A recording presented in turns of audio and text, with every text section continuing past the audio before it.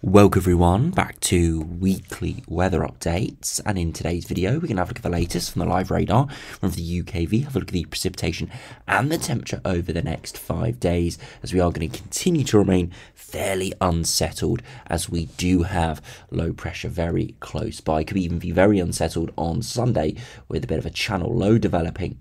We've got northwesterly winds pushing in, so it's actually pretty chilly outside at the moment with polar maritime air dominating, and that has caused quite a few wintry showers, especially over higher ground, even to low-lying areas through today. We've seen hail and growlpool and even a bit of sleet and snow over some of the moderate hills. Over the coming days, as I said, it will remain very unsettled, and into next week it could turn slightly milder as those winds veer more of a westerly instead of a northwesterly. As we're seeing the longer range though, there definitely are hints of higher pressure trying to build in. Both the GFS and the ECMWF do have higher pressure building in over the top of us and to our north, trying to encourage a bit of an east to south easterly flow.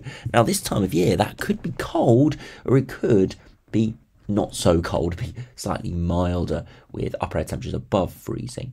Well, what the current runs are showing are actually more that milder option, more than the colder option, with the high pressure encouraging more of that air to come from the Mediterranean instead of Scandinavia, where it would be very cold. GM though having none of it, with another blast of polar maritime air and very unsettled conditions continuing. So we'll have to see what those runs are showing in detail in the second half of the video.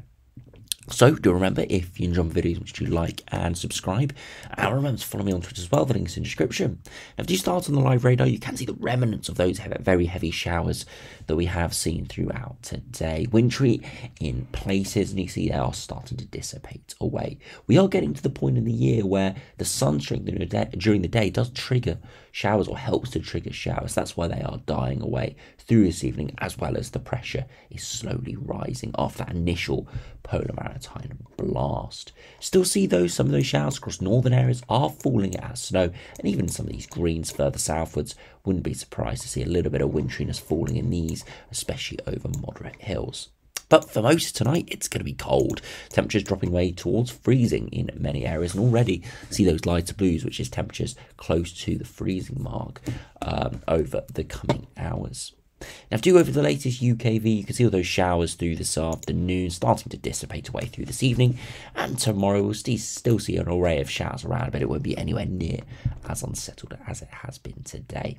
Slightly drier through Saturday evening, and then we see the next low approaching from the southwest. Now, the UKV, as we saw yesterday, had a big wall of rain across southern England. Now, it has tracked this low maybe 50 miles further southwards, which does mean if you're M4 line northwards, you're less likely to see significant rain or rain all day. However, other runs are keeping it further northwards, so this could be one that we're going to have to really pinpoint tomorrow, as at this stage there is still quite a bit of discrepancy between the different runs. But could be a real washout for anywhere across England and Wales through Sunday, depending on the positioning of this low. But if you are across the south coast or generally southern England, then it's looking pretty likely indeed that Sunday is going to be a pretty horrible day. Further northwards, still plenty of showers around, but not this prolonged precipitation. As we head into Monday, still seeing a few showers in a few spots, but actually, for most, especially further north and westwards, we're on a brief ridge of higher pressure, especially in the afternoon, which will give dry conditions. But the next weather front pushes in from the northwest, bringing unsettled conditions back again. But you can see the winds are veering more and more westerly by this stage, and you see milder air is starting to make an inroad as we do start to see that jet stream go more of a flat westerly instead of the northwest-southeast alignment we're seeing right now. So perhaps changing back to a slightly milder westerly flow instead of a cooler northwesterly flow we have at the moment by early to middle of next week. Now, if you look at the max temperatures, you can see through this evening, widely down towards freezing. Most, though, will be freezing or above freezing. I doubt we'll see many below -1 or -2. As the air mass is cold, but it's not bitterly cold, and we are starting to see lengthening days, so you do need those cold air masses to get those really cold overnight temperatures. It's not December or January anymore, we're end of February heading towards March. Remember, the longest day of the year is only in about 4 months' time. And I know that sounds a long way away. That's 15, 16 weeks when, give it another couple of weeks, it'll be really coming on to us pretty quickly. So we're not too far away from warmth, and that's why it will become increasingly difficult to see harsh or cold overnight temperatures without properly cold upper air temperatures. It is cold, those upper air temperatures at the moment, but it's just not anything bitterly cold, and that's why temperatures widely around freezing but not dropping too far below. Saturday afternoon chilly around the 5 to 9 degree mark, and the same conditions repeat itself for Sunday. Further southwards, it could be colder than this under the precipitation, and again it will all be dependent on those precipitation rates, which we will have to see tomorrow really. Hopefully the models do agree come tomorrow afternoon. As we get into Monday, very similar. Further southwards though, more cloud around, meaning not as much of an overnight frost, but still mid to high single digits during the day. Into Tuesday, again pretty chilly indeed, maybe even 4 or 5 degrees across parts of the Midlands, and that will continue into Wednesday as well. But you start to see double digits returning as we do see that westerly wind come back. Now if we do have a look at the longer range to see what the GFS and the other models have in store over the coming days and coming weeks, you can see the very strong northwesterly flow at the moment. You see the low that's going to affect us on Sunday developing out of the North Atlantic, sliding to our south, becoming this channel low. Really horrible conditions could be seen through Sunday into Monday, but we'll have to pinpoint the track of that low slightly nearer to the time.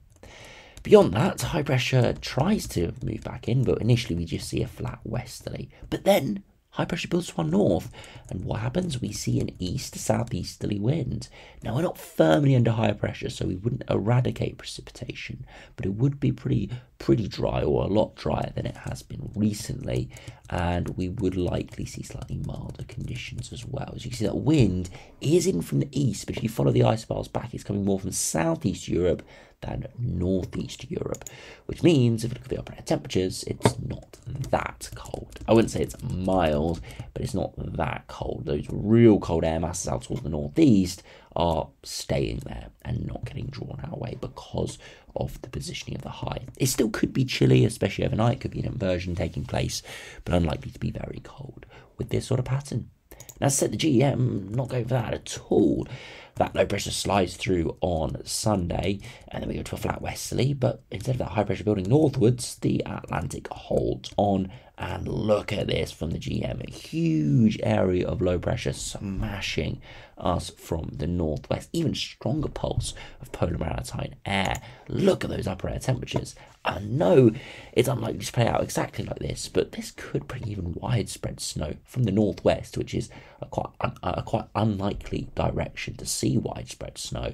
But the possibility is there with this very strong northwesterly blast, and it wouldn't last all too long, but it could be very cold indeed for a time there, with the -5 line moving through even down to -8, -9 in places. 2 meter temperatures dropping away pretty rapidly, as well as the dew points. So I normally say northwesterly winds, wouldn't get too excited about them, but if this sort of pattern came off, it could be very wild out there indeed. Not only we've got insanely low pressure around the centre of this low is down to 965 millibars or even lower than that, so there'll be plenty of showers around, and then with the very cold air masses, that will produce even larger convective showers, with those convective showers potentially containing winteriness, especially further northwards and westwards.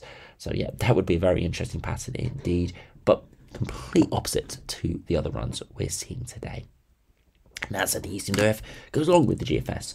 Low pressure slides to our south through the weekend. High pressure tries to build in, but the westerly flows holds on, and eventually the low drops down into the Bay of Biscay, and we see a bit more of an easterly flow.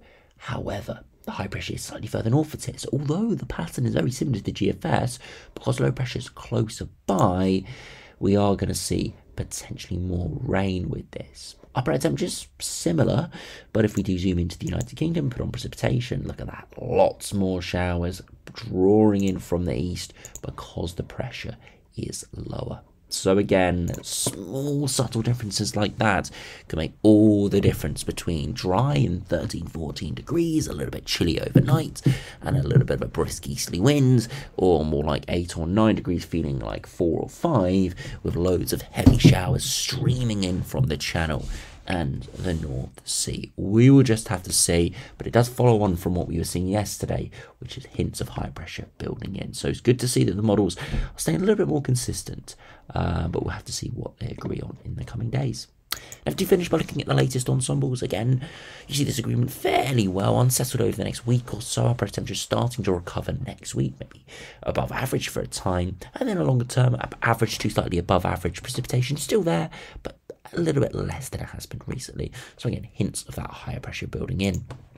2 meter temperatures are on an upwards trend. As I've said over the past few videos, that is inevitable. We are heading into spring, so temperatures are naturally going to be on the upwards trend. Average by the start of by the start of March, maybe 8 or 9 degrees in the day. By the end of spring, i.e. end of May, we're looking at mid to high teens. So we're seeing an almost 10-degree temperature rise throughout the next 12 weeks or so. So almost a degree a week we should be expecting. It won't play out like that exactly, but that's what we should be expecting. So seeing this going from 8 or 9 degrees up towards 11 or 12 in the next 2 and a bit weeks, that is expected. So I wouldn't get too surprised by this upwards trend. But if we saw anything a bit more drastic, then we'd probably, of course, look at that a little bit more in a little more detail. Pressure, you can see it is rising in the longer term, definitely. But there are still some of those lower pressure runs. I think that's similar to the GEM. If we actually have a look at the GEM individually here, you can see the operation run, the thicker green line, is a little bit of an outlier here. And you can see it is a little bit of an outlier on the pressure as well, but not completely, which does give us the indication there is the risk that that sort of northwesterly blast does come off, but the other operation runs are not going for it today. And if we do finish by looking at the eastern WF ensembles, very similar over the course of the next couple of weeks. Precipitation very high again next week as we see the westerly winds return, but into early March we could see that high pressure building around the 8, 9, 10 days time. But again, that high pressure could build in and we could see a pattern like the eastern WF operation run, which would actually be very unsettled. So it's very much going to be one to watch over the coming days, but for the time being, it's remaining cool, it's remaining very unsettled, hopefully though a little bit milder as we head into the middle of next week. So as I said, thanks for watching, hope you enjoyed, subscribe if you're new, and I'll see you again for another video soon.